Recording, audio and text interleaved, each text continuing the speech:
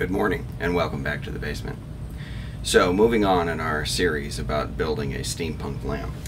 The actual lamp fixture. So I have a couple choices. I bought this fixture at the Habitat for Humanity store. It's a reproduction of a sign light.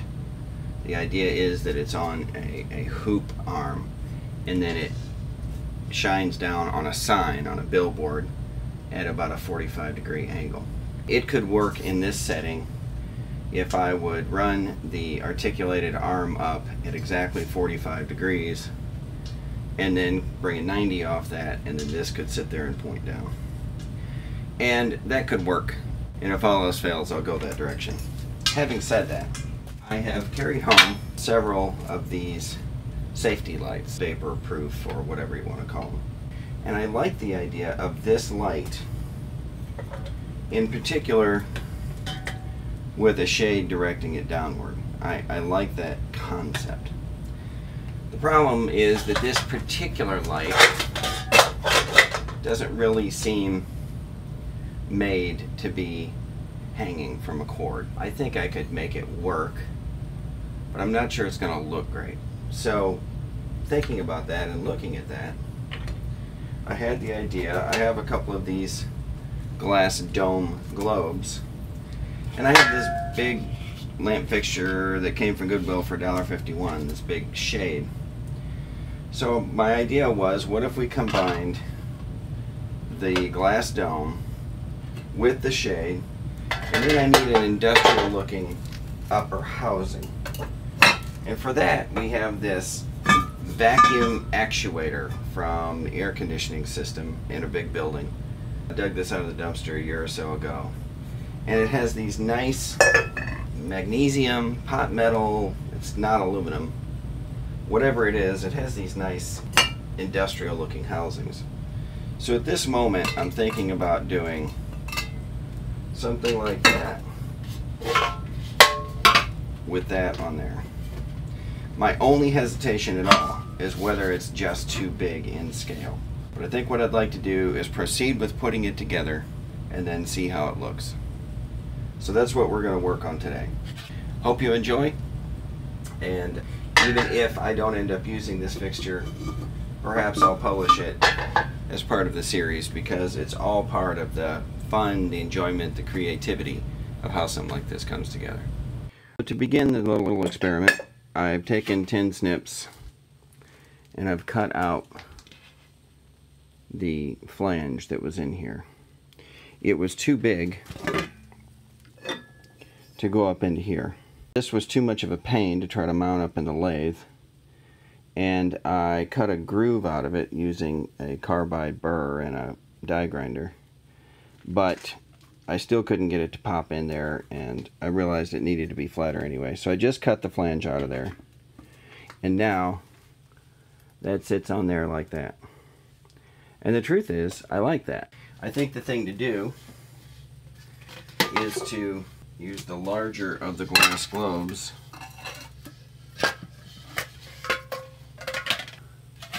clean this up some. It doesn't need to look amazing, but it shouldn't look that disgusting. And get the electrical details in there. And finally, I need a way to attach this globe. I think I may try to do a brass manifold inside there that holds a couple bulbs and then has a place to attach the globe.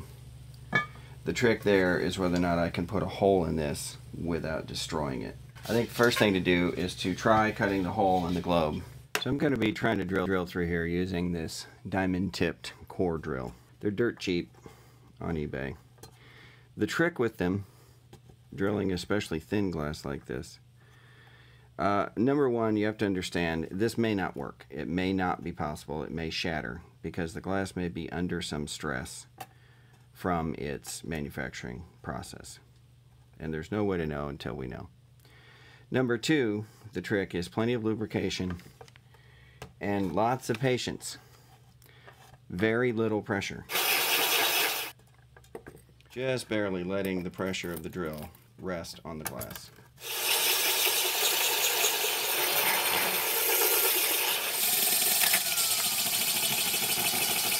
Alright, there it is. Alright, so here's my plan.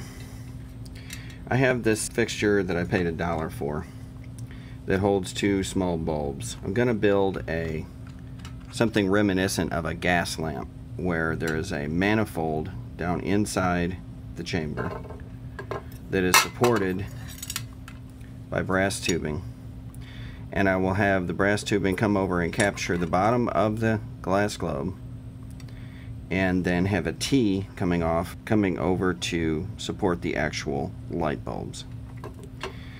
The one problem is that this thing is fairly long, and it's going to put one light bulb way at the very bottom and one up out of sight. So I'm going to take this apart and see if I can't shorten it up. I'm going to try removing these intermediate fixtures and see if I can draw this thing together and make it perhaps an inch shorter than it currently is, to kind of get these bulbs to be a little bit more visible.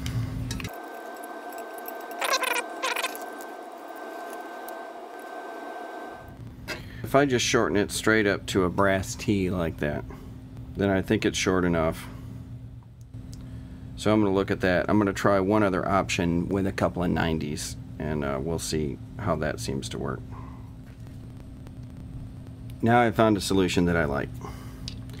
I need a couple of brass close 90s, or close nipples, to join these L's to this T. And then those 2 fixtures can both point straight down, and I think that they will be close enough together, you know, not too close together, not too far apart. It's about just the right distance for a small bulb to hang in this fixture. So I will do the brass manifold like I was talking about, and then mount this thing at about this height so that the bulbs are halfway up the glass dome. Alright, so there it is after a whole lot of messing and finickiness, and I have that going the wrong way, so I gotta spin it around. This has to be facing up because I want the bulbs to be in an upward orientation, I think. Well, I'll decide.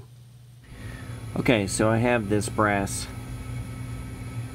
threaded shaft mounted up the 3-jaw. This is a miscellaneous plumbing piece for connecting a sink to the supply.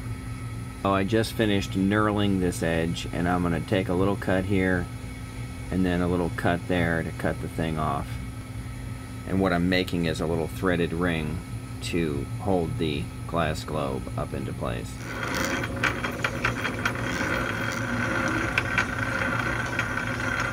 For the looks of it to look like a factory-made part.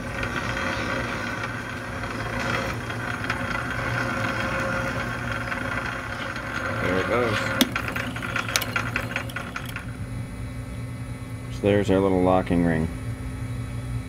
I'll leave this actually sticking out the bottom a little bit. Glass will slide up over this shaft, and then the ring will just secure the glass in place.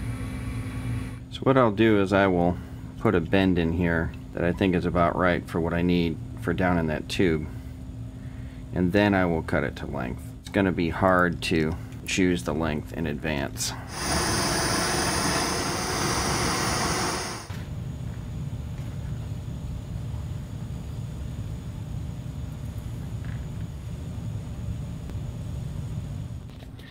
So here's where things are at right now. Took a piece of tubing, bent it to the same general profile as the inner rim of the glass, drilled through the brass nipple, and then soldered it in using regular plumbing solder. So that will go through there, and then this ring will screw on, and the glass will be captured. So this will be cut somewhere near this mark, but I'm going to wait until I get the bulbs. The bulbs should be here tomorrow. Make sure that it's going to work with the bulbs installed.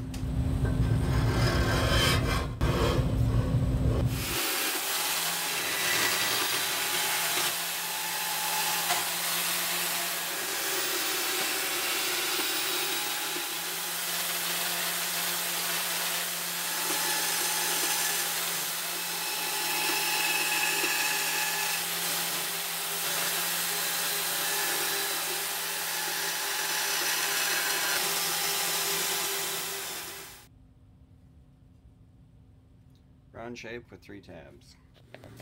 So I have this now cut out to fit tight inside the profile, and then I will attach it with 3 brass-headed screws around the perimeter, equally distant.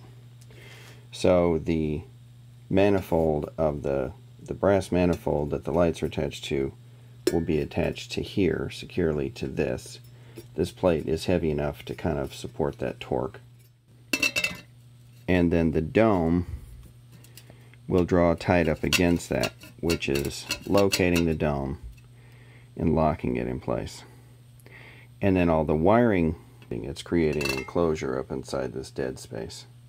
And that's where I can join the wiring. Here it is kind of mocked up. I'm preparing to make the final cuts and threadings to finish up this part of the fixture. What I'm trying to decide is where to locate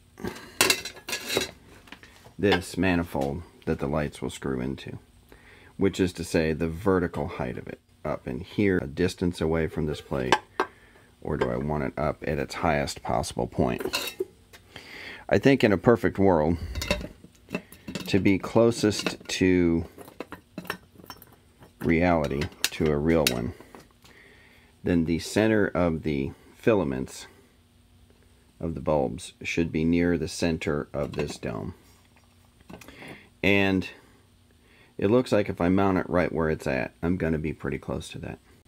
So there's no easy way to film the actual doing of it, but I installed a little, this is a standard lamp making all thread nipple. Just, you know, screwed that into the brass T, pushed it through the plate, and then cinch it up tight with a nut.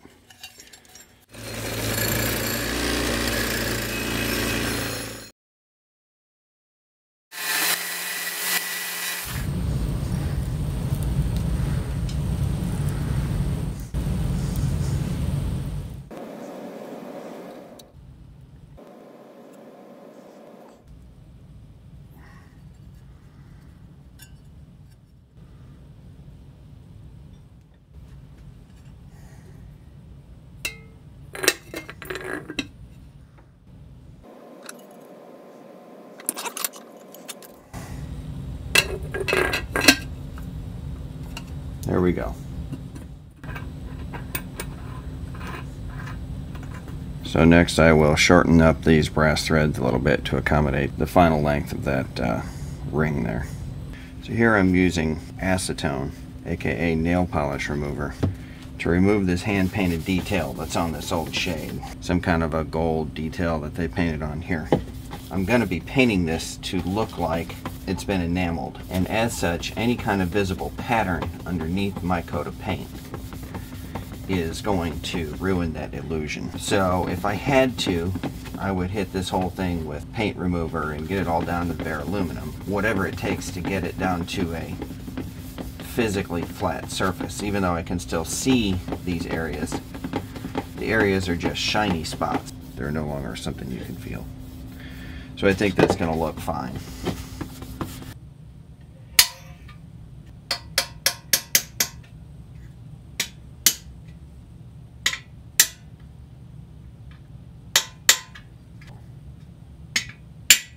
Pull behind.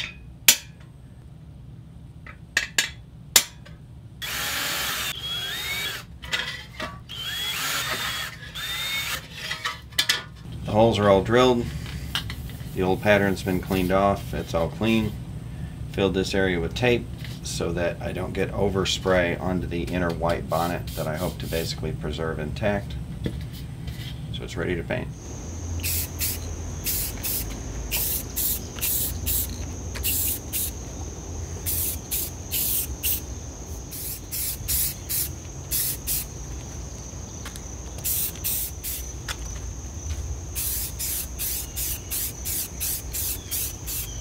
Got a nice generous coat of the green on there. I'm going to try to dust it with the blue to try to give the sense that it was done in 2 colors.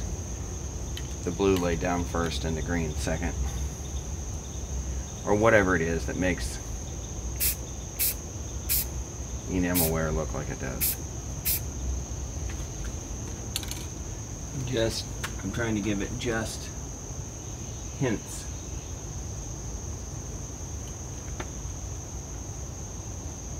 Just the faintest hint.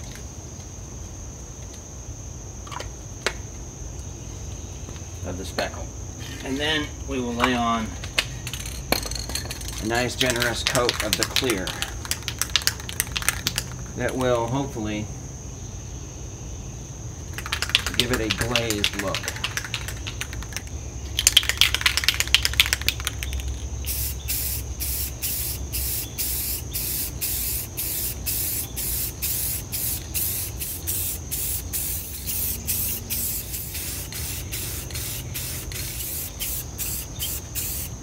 I'll give that a few minutes to dry, and I'll hit it with another fairly substantial coat of the clear. Alright, so I just finished putting the 4th coat of clear on it. I'm trying to get something on there that's so thick that it looks like a glazing. Problem is, I'm also beginning to get some visible runs. You can see a visible run down in there. So I'm gonna stop here. I think it's still gonna turn out okay. I don't think it's been ruined. I think I essentially got the look I was going for.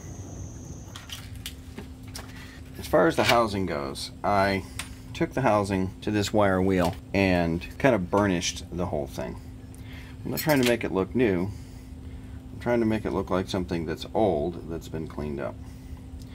Now I'm trying to make a decision about how to suspend or attach the housing to the pipe, to what will be the uppermost pipe.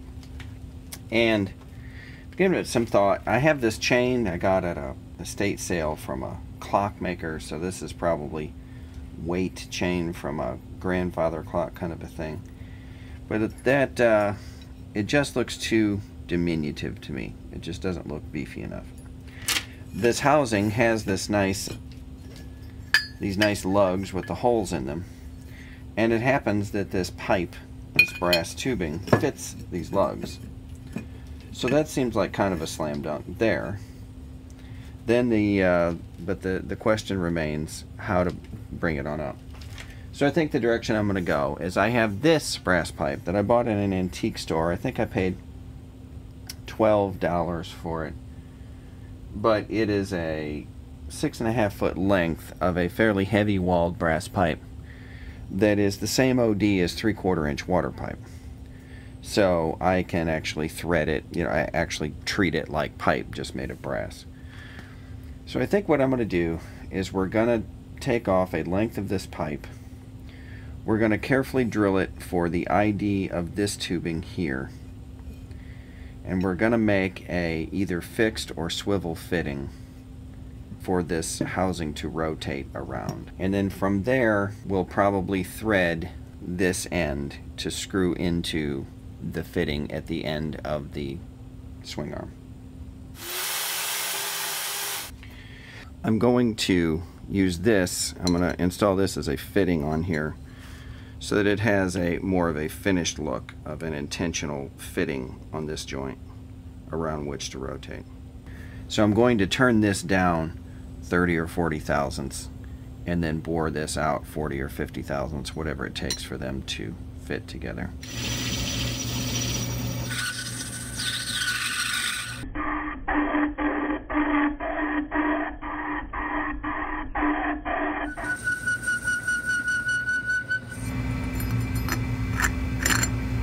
So rather than heat it all up and get solder everywhere, I'm going to use Loctite 680 to join these. For a nice tight joint, Loctite 680 is every bit as strong as solder.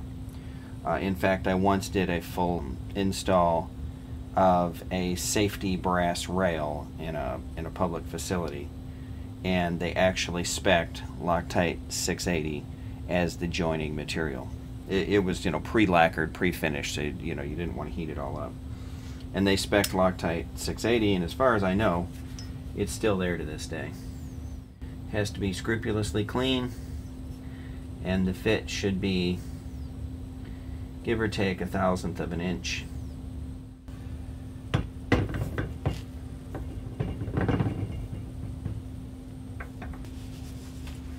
when I bore the through hole that it's going to pivot on, it will actually be through both the fitting and the pipe. So there's not a strength issue there at all. This will be perfectly strong. It's never going to come off there unless you heat it up to 450 degrees or whatever the point is of Loctite melting. And by the way, that's the way. A lot of times you use something like a Loctite 680 to actually fixture a part, to join something together, machine it, and then when you're done you can just heat it back up to the 400 or 500 degrees, whatever it is. The Loctite lets go, you take the part back apart, and there you go. Kind of like in the old days when they were doing clock making, they would use a heavy wax or a pitch, you know, to hold a piece while they were working on it. You can do the same thing with Loctite. So there's that. We'll give that a few minutes to dry, and then we will bore it to the size of this shaft. Moving on, I need a way to capture this shaft inside of these lugs. I thought about doing a set screw. I think from a decorative standpoint that I'm going to attach these finials. These are off of a stair rod for keeping a carpet runner in place on stairs. You know, these are the rod that you would tuck into the corner to make the carpet hold still. They're again kind of Victorian. I think I'm going to install these finials on here. It's a little bit edgy as far as being too decorative, but I think the thing needs, I think it needs a little dressing up. Actually, what I may do, here's what I'm going to do. I'm going to use these, but I'm going to turn off the very top finial so that they're not quite so gaudy decorative. We'll remove everything from this point up, and that will be a little more muted. I think that'll be great.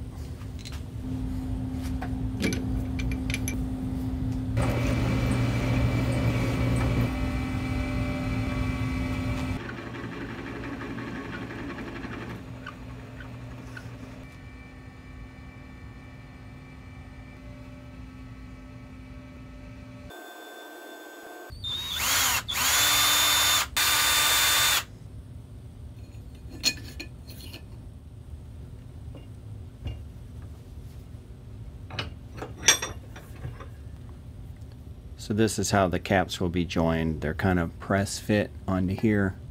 There will be a screw through here, partly to join them and partly to just look correct, since this hole appeared when I cut the knob off. So that'll be there. This one will kind of press fit on over here and screw go in.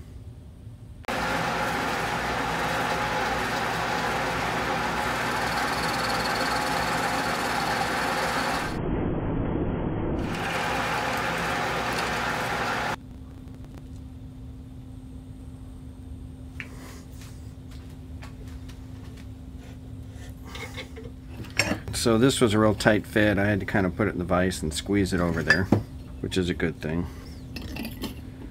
So then we'll put this in here.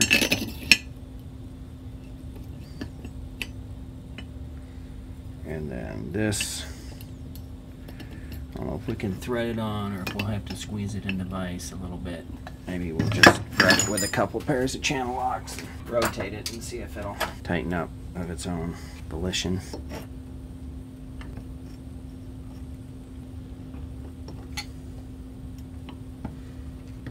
I just want it to be up tight to that shaft so that you can't see a gap. Like so. There it is. This will be hanging from the swing arm. We'll drill this out to allow the wire to pass through. We'll use this as kind of the bushing for the wire to pass through, and then all we have to do is connect it all to the swing arm.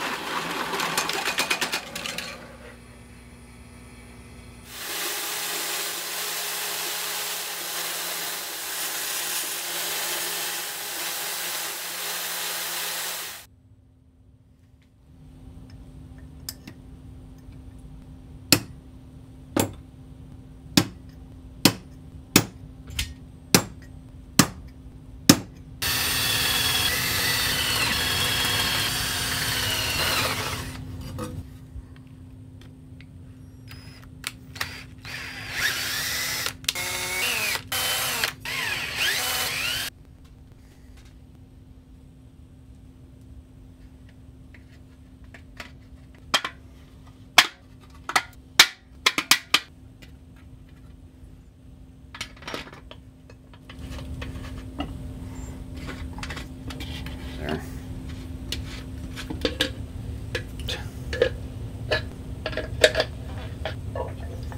And then here's the view up inside.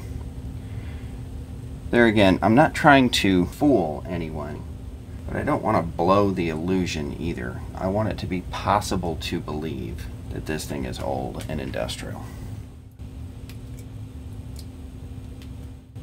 So when I was a kid, when I was in high school, I was at school one day and I got a call from a family member, I forget who told me the house is on fire. So I rushed home to find that the basement of our house had completely burned out. It had scorched and charred all of the basement area. We had living area down there. And it had burned out the entire room containing the furnace. And the cause of the fire was electrical. And the cause of the fire was something that my dad had done, not realizing the fire hazard that it represented. My dad had set up in an open junction box, there were a couple wires sticking out. And he had connected them just by allowing the tension of the wires to lean against each other.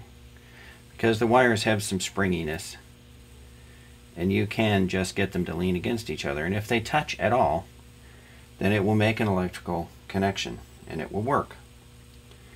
And as far as he knew, that was fine because it was just a temporary connection. And he didn't have a wire nut handy. Well, what we found out after the fire was that due to the nature of the electric current, changing direction 60 times per second, forward, back, forward, back, forward, back. That what happens with these wires, if you just have a connection like this, is it sets up a harmonic, and the wires start moving microscopically, and it increases and increases and increases. And then you can imagine what happens if I were to rub this back and forth together rapidly for a long time, which is it causes friction, and that spot will tend to melt. Then once it has melted away, because it's doing it at this incredibly precise way, it melts away just enough to form a perfect arc across there. Now 120 volts, it's not easy to get an arc. But if you'll hold it perfectly steady at the perfect distance, it will arc. And as this wears away, it creates that perfect air gap for the arc to happen. And of course the arc is however many thousand degrees you can melt steel with it, right? That's what arc welding is. And it causes a fire. So one of the things that I took away from that, I actually got to help the electrician who reinstalled our circuit breaker and all the wiring, and who explained this to me, how important it is to have wires bonded, physically tied together in a way that cannot wiggle and move, so that you don't get that harmonic set up, so that you don't have a fire. So I've tied a little square knot here in this cord, which will act as a stop so that I can pull the cord out, but only up to a certain point. I have a mark in here. There it is. So what I can do is look through here, hopefully. I'm looking down through this hole to find when I'm aligned, and then I will drop in a screw. Once I have one screw started, that will kind of be my ace in the hole.